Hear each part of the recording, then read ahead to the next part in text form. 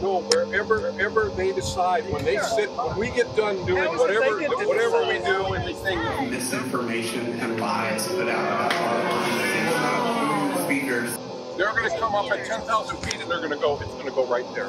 And it isn't going to matter. Only because, and how did they get to have that kind of power? They don't. They contracted it. We all know this is not going to happen. Are we going to let this happen? We're going to do massive construction throughout the whole park, and that's going to limit access and cause irrevocable damage to the environment. We're gonna save Zilker Park! We're gonna save Zilker Park!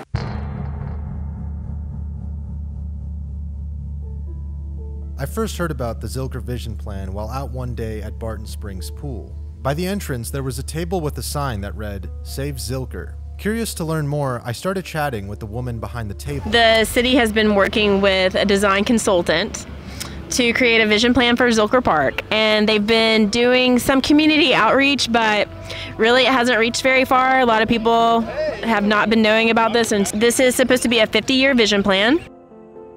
In the vision plan, it says that the planners would like to see a unified nonprofit partner for Zilker Park. That was never discussed in the community outreach. So while the city claims these nonprofits wouldn't be able to run the park, relying on private organizations to fundraise for a park instead of public sources is dangerous for a whole bunch of reasons. The nonprofits, they have private boards. They're not required to be transparent in the same way that like a city parks department has oversight. These nonprofits, they can be short-sighted in pursuing their interests of like their individual organizations. So for instance, like the Austin Parks Foundation, they're funded by ACL. It's a huge conflict of interest. And then the construction projects like the parking garages and the giant amphitheater on the Great Lawn, they just open a way for Zilker to be exploited as a venue and to make money rather than be a park for the public to enjoy.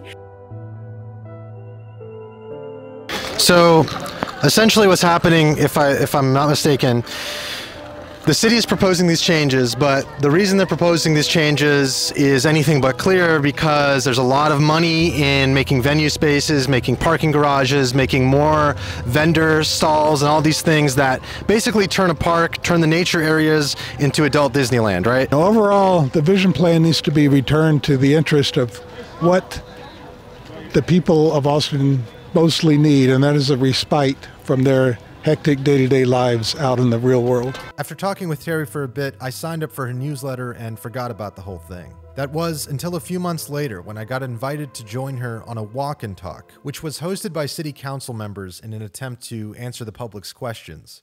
So on a whim, I decided to attend.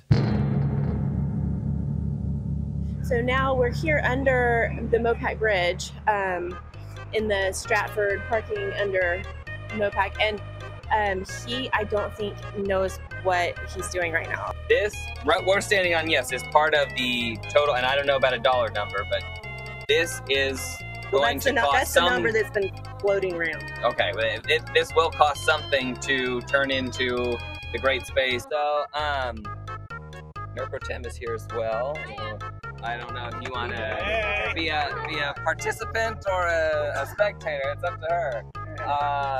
After 20 minutes of standing around in the sun, I realized there was a lot of talking going on and not a lot of answers coming from the main speaker. Most of the attendees were outspoken against the Zilker Vision Plan. We are having, I believe, a lot of distrust in what to permanently do here. I would like to have a park, not an entertainment venue. We have plenty of theaters, plenty of restaurants, plenty of bars. We don't need more of that in Zilker Park. But there was also a fair amount of Vision Plan sympathizers. The staging area is going to go wherever they decide. When we get at 10,000 feet and it's going to go right there. And it isn't going to matter. Only because, and how did they get to have that kind of power? They don't. They contracted it. Part of the contract. So the context I'll add to this is, as we make some of the changes that we're going to make in the park, it is going to changes to things like what ACL, how they stage or whatnot, and that is going to be, it will be incumbent upon PARD and the individuals involved there to come up with a responsible plan. And I don't know what that plan's going to be. Although it's called the Zilker Vision Plan, I didn't see much of a vision presented from our nearly 3-hour-long excursion of the Zilker parking lot.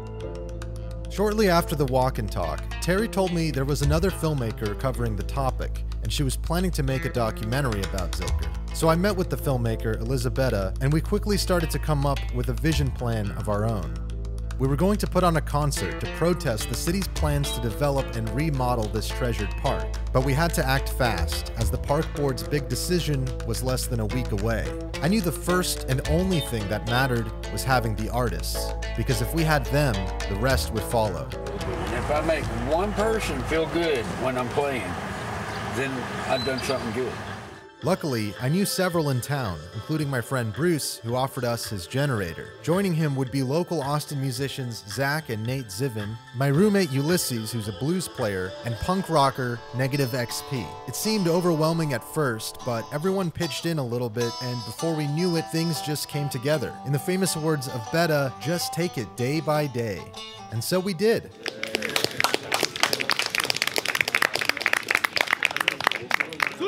I have been a member of Austin for all of my life, and to see Zilker Park go to these horrible, horrible parking garages and turn into that is just god-awful to me. But anyway, my name is Zach. This is Ulysses. Hi, this is me. How are you? I'm so well. More than a few people stopped to listen and dance to the music. But more importantly, we made a few people more aware about what was going on with the park they loved. This place has a special vibe, so I've heard that phrase about things can be better all the time, but I think that this is perfect as is, and let's keep it natural. Nobody wants this. 80-something% of Austinites have said, we like the park the way it is, we just want you to fix the stuff that's broken. We didn't have the largest event or big ticket sales or even a stage, but on that day, we all gathered to celebrate the true spirit of Zilker. Zilker is more than a designated green space or just a nice-looking park. It's a place that gives us the space to gather, play, laugh, and relax in the calm serenity of nature. It's a fundamental part of what makes life beautiful.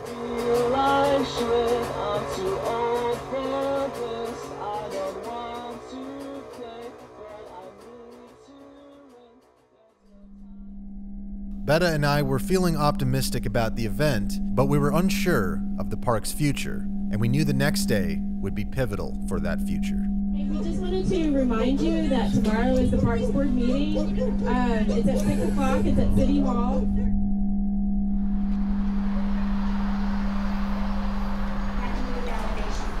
I was expecting a calm, quiet boardroom meeting, but with the amount of people that showed up and with how much they rallied against the plan, it seemed like the start of a citywide protest. Zilker 351 does not speak for Zilker Park, although that is the role that they are seeking.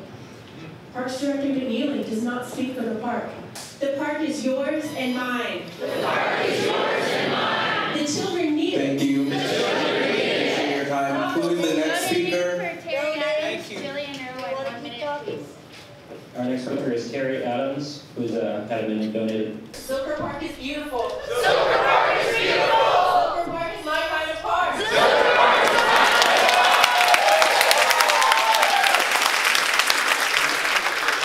park. The vast majority of speakers were against the plan, but there were also a few pro-vision planners, and they were not well received. And there really are often loud voices that oppose change, but we should not let a nostalgic preference for what Austin used to be Excuse me, we will be respectful of all speakers and we will not boo.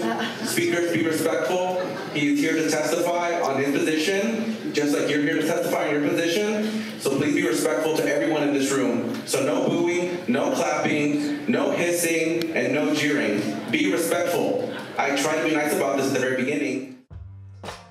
I was there for a couple hours and there were still nearly 100 people left to speak on the docket. The hearing lasted from 6 p.m. to 1 a.m. and by the end of the night, it became clear this wasn't just a fight for Zilker Park, it was a fight for the soul of Austin. We have a video that I'm waiting for. Well, this is 12 feet underwater in Barton Springs. A previous woman said that the Springs doesn't have a voice, but this is really it. And I think many would agree that this is symbolically representative of the energy that that park represents. What you're talking about, this area you're talking about, is the heart of Austin.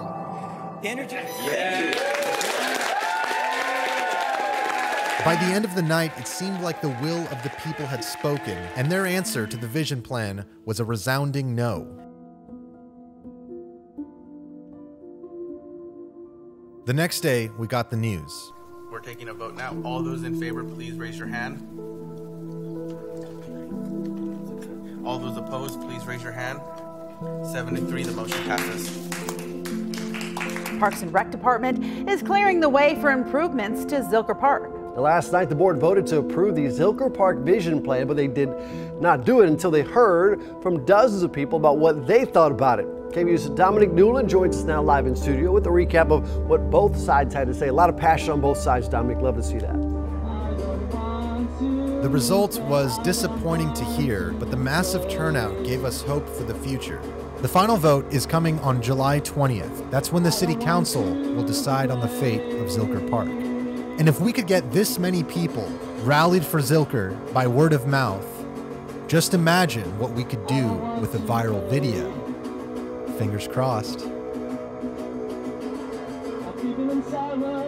If you enjoy this video and the artists that were performing in it, I'll be uploading their full sets from the Save Zilker event onto my channel Lightwave. And if you want to support more videos like this, as well as gain access to exclusive behind the scenes and outtakes of this video, you can join my Patreon and help me out with just a few dollars a month. Special thanks to everyone involved with the event, and especially Elisabetta, who made this video possible. Much of the footage you saw here will be coming to a full documentary that she'll be putting out later this year, so look out for that. Thanks for watching, and enjoy Zilker while you can. The plan includes more parking garages, pedestrian bridges, and some changes to Barton Springs Road. It's designed to protect the green space and accommodate Austin's growing population, but people said the plan needs heavy edits. A lot of people also spoke about a rumor that the city was planning to use a private owner for that park. The city clarified last week it was not going to be selling any part of the park to a private company, and the Austin Parks and Rec Department will keep control of it.